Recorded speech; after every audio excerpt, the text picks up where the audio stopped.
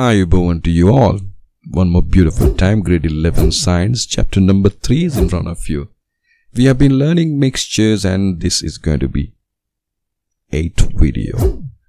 Composition of a mixture for the second time we will understand, and we already talked about mass fraction and volume fraction in our previous lessons, didn't we? Yes, we already covered the mass fraction and the volume fraction, and it was very easy and interesting, and I hope you have repeated it and you learned it well. Now here in this section we are going to find out the rest of the other three.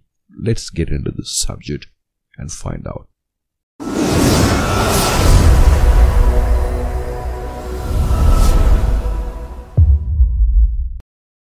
The composition of a mixture as a mole fraction. So here the mole is coming to action. Now why? The mole fraction of each component of a mixture containing only two components, A and B, can be expressed as follows. If you have two components in a mixture, mole fraction of A and mole fraction of B, if you want to express, the equation is very simple. Mole fraction of A is always A over A plus B, and mole fraction of B, it's come as moles of B, and you want to find out both the moles A and B. Let's see, there is an question like this. What is the mole fraction of sodium hydroxide in a solution made by dissolving 40 grams of sodium hydroxide in 180 grams of water? To find out that, first of all, you want to find out the moles of water and moles of hydroxide in this particular example. What do you want to find out? You want to find out moles. That's the most important thing. How to find the moles? We already know about it. We want to find out the molar mass of this sodium hydroxide and the molar mass of the water. So first of all, let's find out the molar mass of the water. To find out the molar mass of the water, we are applying the equation H2O. In hydrogen, the molar mass is 1 and we have 2 hydrogen, that means 1 into 2, and oxygen got a molar mass of 16, we already know about it. That says 18 grams per mole as the molar mass of water. From here we can understand how many moles in this water by simply applying it. So amount of moles of water in the solution, here we go, we are getting an answer like this. 180 grams, it's already there, and we found out the molar mass of the water, and when we are dividing it, yes, we have 10 in there, right? G goes away and the mole comes up. So that says 10 moles. In this example, what is in front of you? There are 10 moles of water in the solution. Let's understand how many moles there in the sodium hydroxide in the solution, right? For find out that, first of all, we want to find out molar mass of sodium hydroxide. Okay, sodium has 23, oxygen has 16, and we have H, that is hydrogen 1. 23 plus 16 plus 1 is equal to 40 grams per mole. Now we want to find out the amount of moles of sodium hydroxide in the solution. So how many sodium hydroxides are there? 40 grams, am I right? So we are dividing that simply by 40 grams per mole, and without any doubt the answer comes as 1 mole. Now it's almost solved. The problem or equation is solved. Mole fraction of sodium hydroxide in the solution, we came to know amount of moles of sodium hydroxide as 1. The water, there is 10, and amount of moles of sodium hydroxide, yes, it is 1 once again. Now when we are solving the problem or equation, 1 above 10 plus 1, it's equal to 1 over 11. So the mole is expressed. Isn't that simple? If any question coming like that, you can apply same kind of an equation. First of all, you want to find out the molar mass of that in the solution, and then after that you can, provided that they have given how many grams of that particular component, you can find out easily the moles. That also we found out.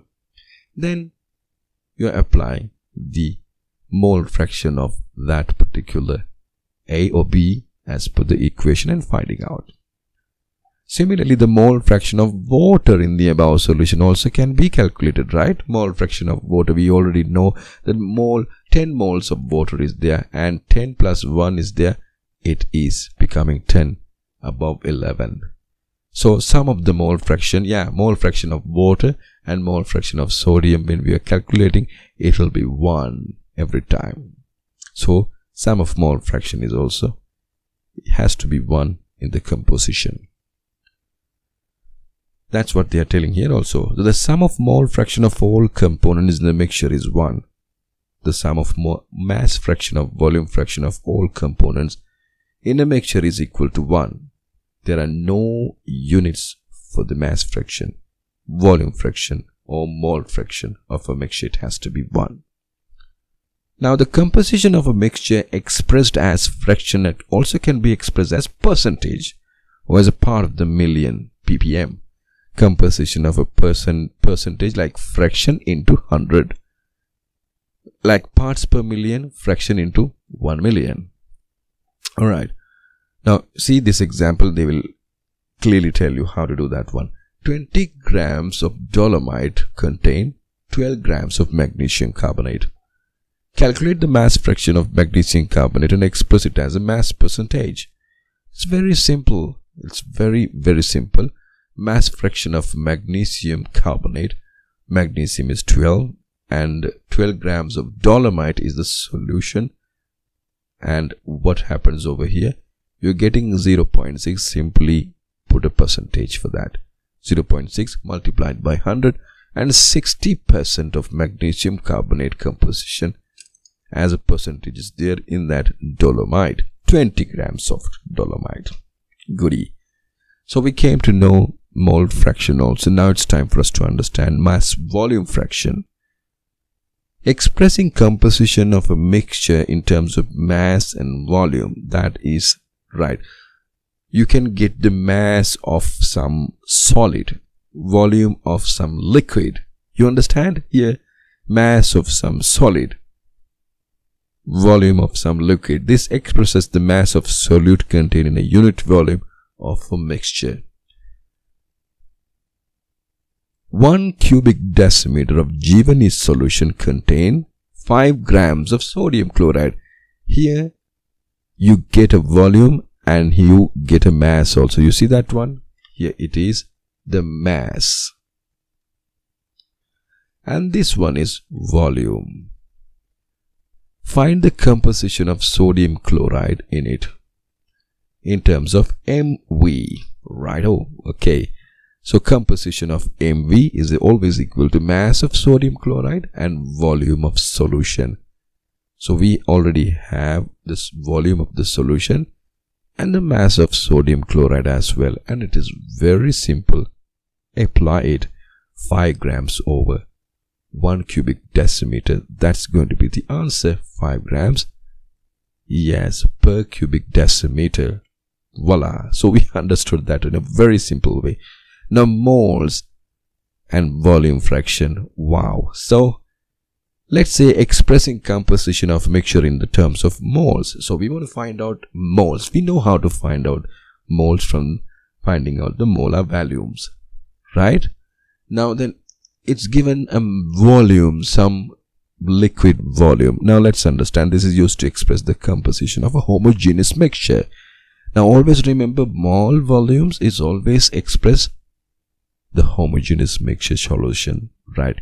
Mole is the international unit for the amount of matter. Here the composition is given in terms of the amount of mole of solute contained in a unit volume of solution. The composition expressed in this way is called the concentration. When we are talking about these moles and volume fraction, they are talking about concentration. In chemistry, very often concentration of a solution is expressed in terms of the amount of moles of solute contained in a cubic decimeter of the solution. Let's see, 2 cubic decimeter of solution. Voila. Okay, they are giving the volume. Contain 4, they are giving moles now here. And sodium hydroxide. Find the sodium hydroxide concentration of this solution. Very straight away they are giving amount of moles of sodium hydroxide in 2 cubic decimeter of the solution is 4 moles. Okay. Now find the sodium hydroxide concentration of this solution. Amount of moles of sodium hydroxide in 1 cubic decimeter of the solution is given by like this. 4 mole divided by 2. Then what about 1? 4 moles divided by 2. If it is, say for example, if it is 20 over here and if it is 5 over here, the equation will be as it is, like 20 over 5. And then what about 1?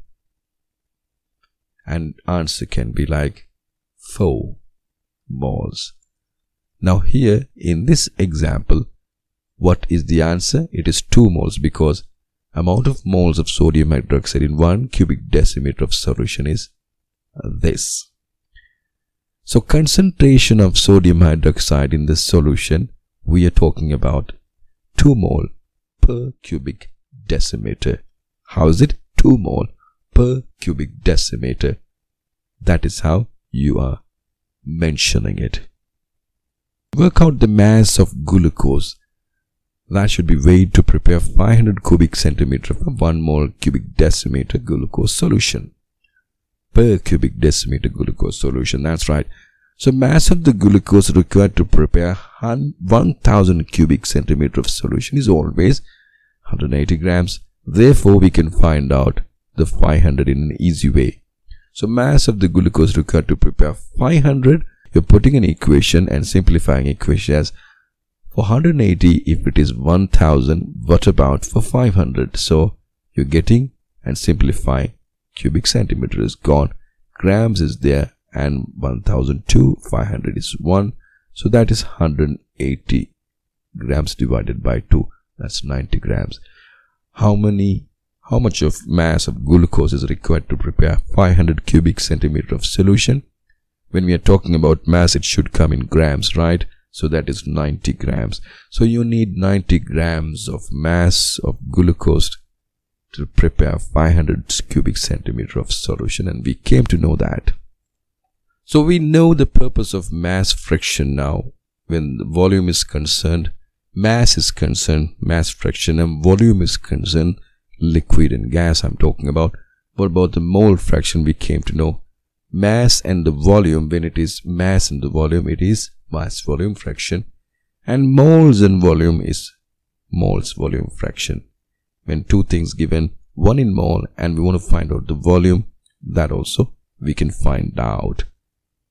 Now we have completed the composition of mixture, and we will continue the rest of the other subject in our next lesson and session. Take care of your studies. Bye bye.